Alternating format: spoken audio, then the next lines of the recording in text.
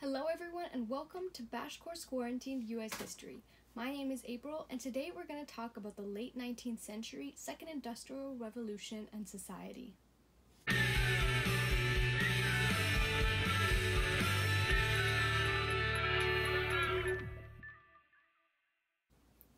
So by late 19th century, I'm describing the period approximately between the end of the Civil War to the turn of the century when progressivism and international dominance began.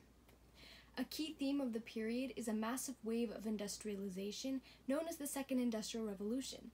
The economy shifted from agrarian to industrial, profoundly changing American society as well.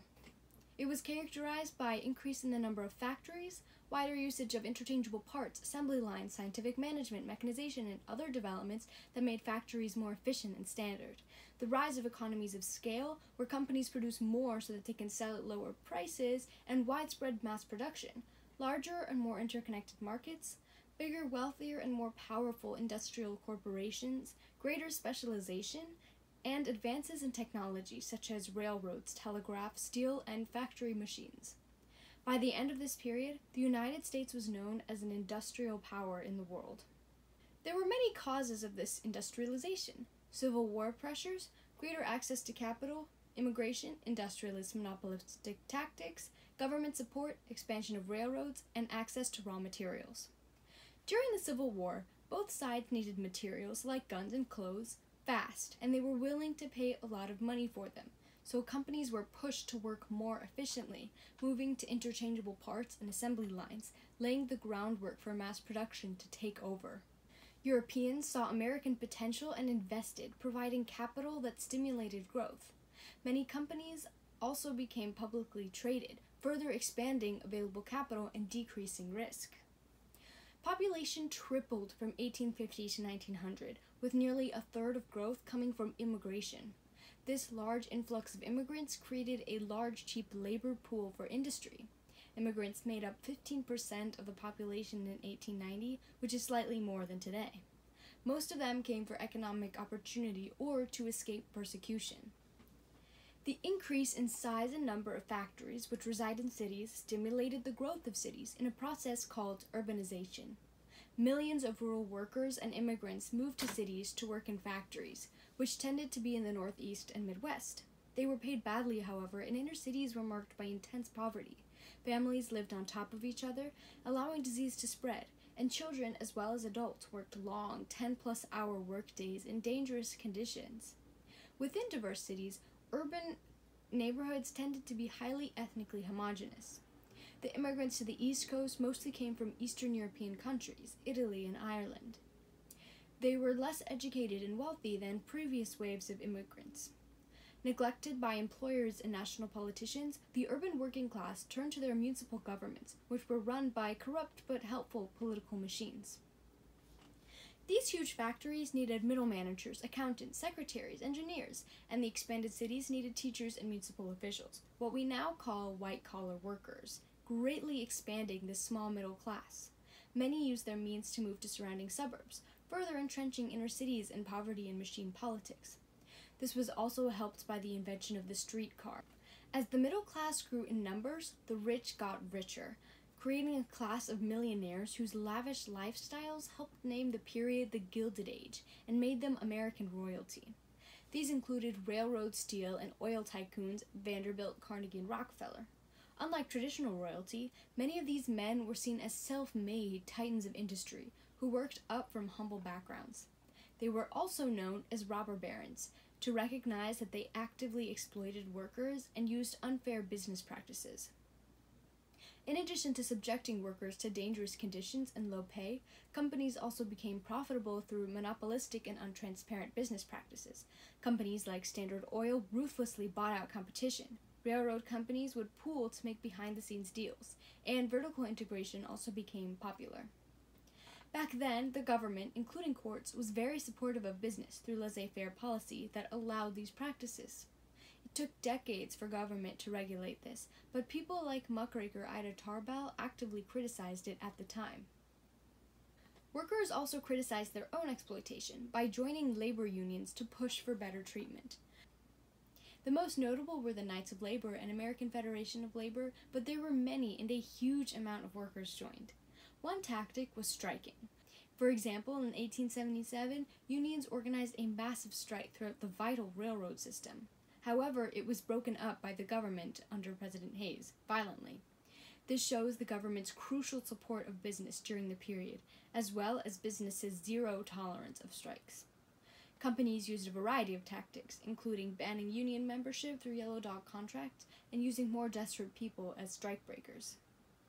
Railroads are actually really cool in this period, and always, because they're very vital to many different aspects of industrialization. They showed technological innovation by integrating lines and building the Transcontinental Railroad. They were one of the first examples of technological advances brought by the first Industrial Revolution, and then their business practices showed industrial tactics. The subsidies given to railroad companies are an example of the government's active support of business in a generally laissez-faire time. Most importantly, they helped spread mass-produced industrial products all over the country, and they enabled the use of Western mined materials in Eastern industry. Access to raw materials was one of the factors that allowed industry to explode in America. By this point, Manifest Destiny was essentially completed. As the Turner thesis remarked, a new era was emerging. The West was now being mined for silver and coal, the latter of which was literally fueling factories, which were often across the country. The West also became very important for agriculture. Vast plains and the Great American Desert were turned into cattle pasture or grain fields. It was accelerated by the Homestead Act, which essentially gave families land to farm. People flocked westward to mine and farm, giving us the iconic boomtown and Western culture. Unfortunately, this wasn't at everyone's benefit.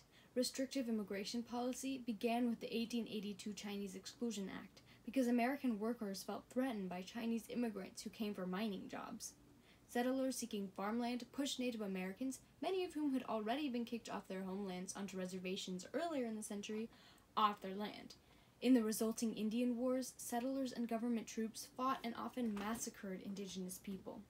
Then, the Dawes Severalty Act of 1877 sought to assimilate and break down indigenous society by dividing reservations into plots of land. The settlers also decimated the large bison population, which was a part of some indigenous groups' way of life. During this period, the ghost dance religious movement emerged as a reactionary revival of indigenous culture. Additionally, these events helped lay the groundwork for the progressive era conservation movement, though it was also racist against indigenous people. In other news, the Civil War just hugely changed the South, where it was mostly fought.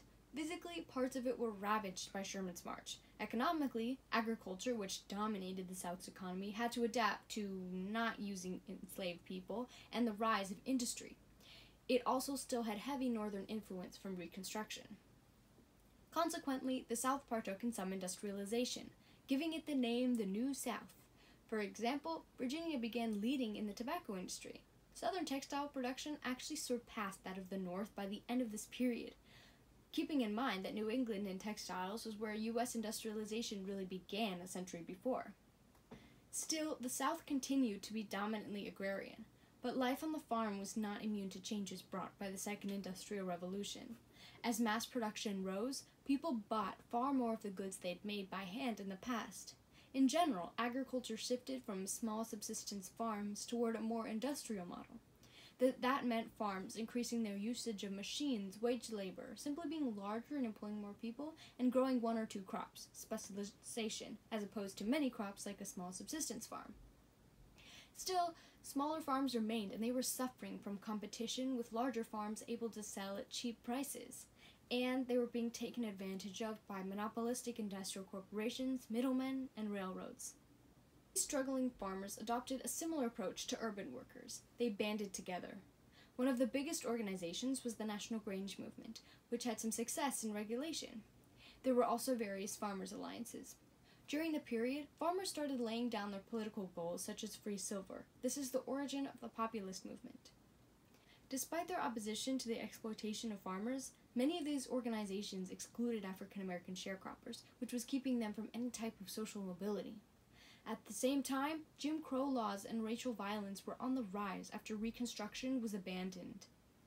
For example, the Supreme Court case Plessy v. Ferguson issued its landmark separate but equal defense of segregation in 1896. On that note, let's look at some art. Impressionism in painting, it was the trend in Europe and shows the US catching up to European sophistication with an American appreciation for nature, and literature's got novels about American life, and education is growing, and literacy is growing. That's it for now. Thank you for watching. The Bash Course Quarantine team is Sandro Ansari, Sam Mencimer, Eamon, Pasha, Ishaq, Estela, Millan, and myself.